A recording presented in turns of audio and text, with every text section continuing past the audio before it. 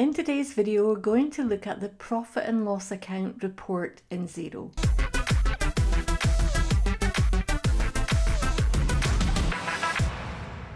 We have an old style and we have a new style. The old style reports are going to be removed from July 2023. So if you're like me and you're familiar with the old style, this video is worth watching because we do a comparison between the old and the new, and hopefully it will help you switch from the old style to the new, and you'll see the flexibility that is available in the new style reports.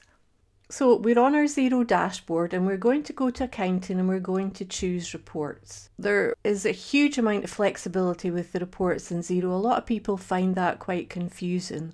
On the financial section, you can see we have two options for a profit and loss account. Xero have old style reports, which say nothing in the right, and then they have new style reports. We're going to choose the old one first. And this is a demo company and I've got information in it for 2 months only. So I'm going to choose those 2 months. I'm going to go to compare periods. I want to choose the month of June.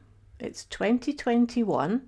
I want to look at a 1 month period, and then I'm going to compare it to the month before. Once I've made those choices, I've also chosen to show year-to-date figures.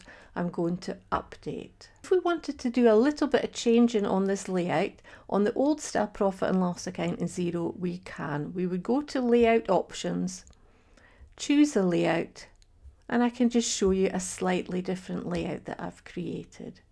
So what I've been able to do with this layout, there's not anything different on the income side, but when you go to the expenses, you can see I've created 3 different categories. So now I can look at employee costs subtotaled, admin costs subtotaled, and then sales and marketing subtotaled. You might wonder why they've got numbers to the left of them. That's because on the profit and loss account, Xero will put everything in alphabetical order. So if I don't number them, my admin costs are going to appear first, whereas I wanted my employee costs to be first. And you'll see by preference, I would show the salaries and then the employer's national insurance. But again, here it's in alphabetical order. But that shows you a little bit of the flexibility in your Xero report. I'm going to go back to the dashboard. I'm going to take a quick look at the new reports in Xero, where there's even more flexibility. So again, from the dashboard, I'm going to go to accounting, and this time I'm going to choose a report that I've already created. It's a new profit and loss account version 1, just to have a look at it. So I've already said I want the month of June and I want to compare it with the month before. So the same information is on here, but if we just look through it, we'll see a few subtle differences. This time I've got a percentage in here. This profit and loss account layout gives me the option to add a formula and do a calculation for me. Employee costs again are at the top, but this time I don't need a 1 against them. I can say put employee costs at the top, and I've been able to say I want salaries before the employer's national insurance. If I wanted to change this, you can almost see my screen. There's an option here. It says edit layout. And then this is where you go on the new style reports in Xero to change your layout. So you can see we've got a header for turnover or sales, and we've got our sales categories. If we wanted to move something, so if I said actually I don't want that to be there, I can move it. So it's easy, as you can see, to move the order around. Better put it back to where it was.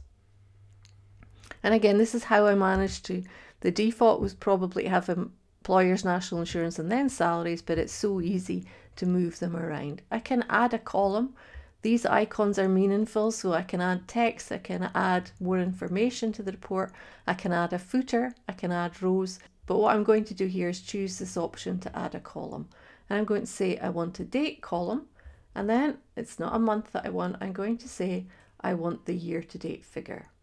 So Xero has automatically now put in May to June as my year-to-date figure. When I'm happy with that, I say done. If I'd made a mistake, I can X and come out of it.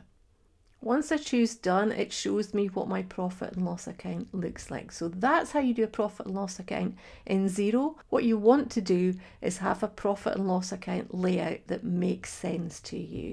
Until next time, happy Xeroing.